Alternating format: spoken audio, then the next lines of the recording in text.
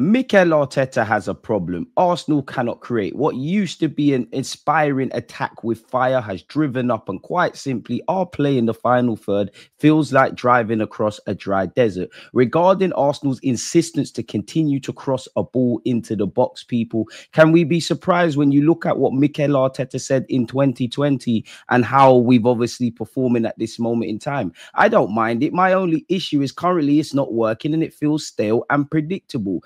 Versus Inter Milan, despite the amount of crosses, it simply put didn't work, and rightly so. Arsenal are now being labelled Stoke City, and Tony Pulis has a new apprentice in the sense of they're calling Mikel Arteta the Priella Pulis. There's obviously some factors. There's an over-reliance on Bukayo Saka. Martin Odegaard, who is the linchpin and the creative hub, has been missing. But how far does that exactly go?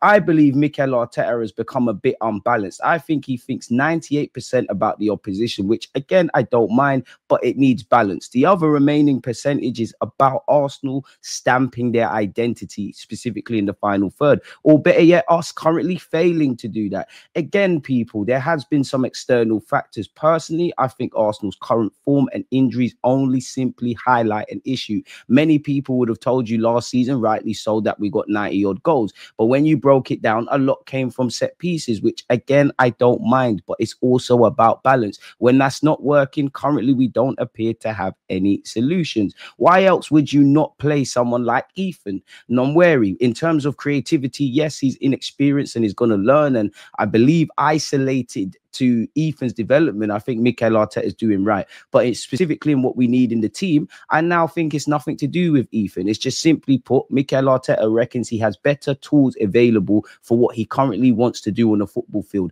which is beyond creativity, in which Ethan is obviously obsolete in that regard. And also, I don't mind crossing, but we barely create for someone like Kai Havertz, people. You look at the amount of high intensity pressures, so the amount of times we press people, that's still there, but unfortunately, football wins goals, and there's an issue with all of this in that we need to score goals if we want to win football games. We're playing less through central areas. We're over-reliant on the right-hand side. Service-reliant players that have their own question marks in Kai Havertz and Martinelli have been starved as well, so we're not putting our best foot forward. Again, there's potentially other factors, but this could also be a reason we seem stuck in games. Yes, there's been red cards, but we've actually, courtesy of Opta, spent the majority of our games drawing versus obviously winning, people, according to Opta once again. As I've been saying, people, I'm all about balancing life, as you can see via my opinions. For me, I like the fact that maybe not so much where we find ourselves at the moment, the fact that we're defensively solid generally. There's an emphasis on defending. We kind of overthink about the opponent.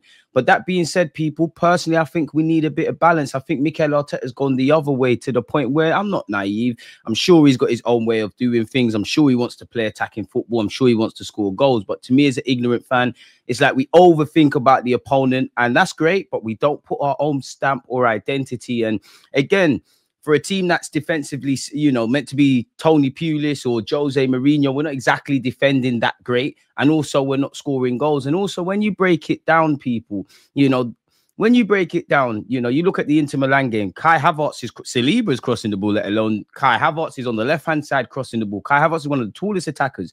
Does that make sense? You're crossing it to Gabriel Jesus, who's my height, probably about 5'8". I'm going to claim 5'9" if there's Gally watching. But Mikel Arteta has got to go back to the drawing board. I don't know if he needs to, unleash the shackles of the players, let them have that healthy bit of randomness. But what I do know is we need to start playing with a bit more invention and intention in the final third. And the players have got to take responsibility. I like the fact that we can't go down the left. We go down the right. We're kind of patient, but it's like we throw a lot of jabs, don't quite throw that punch. And to be fair to the players, you're only doing what Mikel Arteta is telling you to do. And, you're doing on a match day, what is the result of from the Monday to the Friday, typically what you're doing in the training ground. So, you take away the set pieces where we actually haven't been clinical. We're in issues, and, goals win games. Yes, on the face of it, the season before last, we had 80 odd. This year, last season, apologies, we got 90 odd. Yes, that shows we've got the capacity to score goals. But as I always say, when you break it down, Bukayo Saka is the only one in August you look at and think, yeah, you're going to be amongst goals and assists. Trossard has showed in his last 2 campaigns he can get double figures for assists or double figures for goals. Kai Havertz, had a great goal scoring run in the second half of last season, and no doubt he'll get double figures. Martinelli's fallen off a cliff. but he does have the capacity to get goals. And if we could somehow get the Gabriel Jesus of 6 months ago, well, his first initial 6 months, you never know. But again, when you break down who is getting the goals, how we're getting the goals,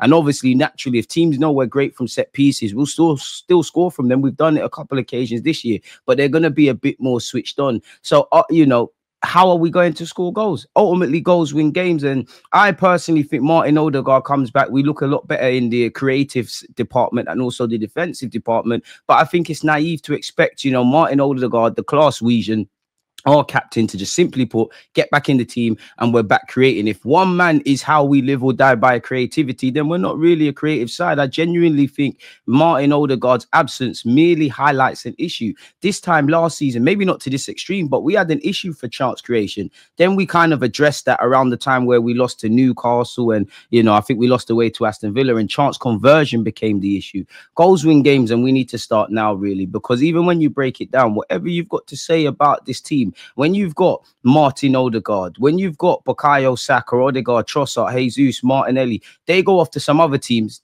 they're scoring goals. These are not bad attacking players, but if everybody's, you know, struggling, what's going on there? You know, again, a good tradesman is only as good as the tools he's got. But at the same time, it's like we've gone to Halfords, bought all the best hammers and drills and all of these things, and we're not using them or utilizing them in the right way. There's always a trade-off. If you're going to be a bit more better in the final third, then you might be a bit susceptible in the middle and defensive third. And likewise, if you want to be solid defensively, you know, there's going to be a bit of a trade-off. For a while, we were spot on defensively. We'd get the goal, try break us down, which was an issue. We knew we'd get a couple of chances a game, literally minimal, and typically, whether it's a cross to the back post or a set piece, we're running away with it. But right now, everything around the football club needs to improve. The middle third, the defensive third, and the final third. And again, when it's all going right, you have to praise Mikel Arteta. I'm not saying he's alone or we should have pitchforks, but when it's all going wrong, you have to look at the gaffer, really, because again, this season, simply put, is about fine margins and simply put, getting over the line.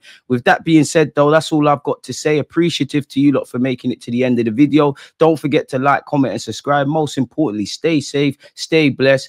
Peace.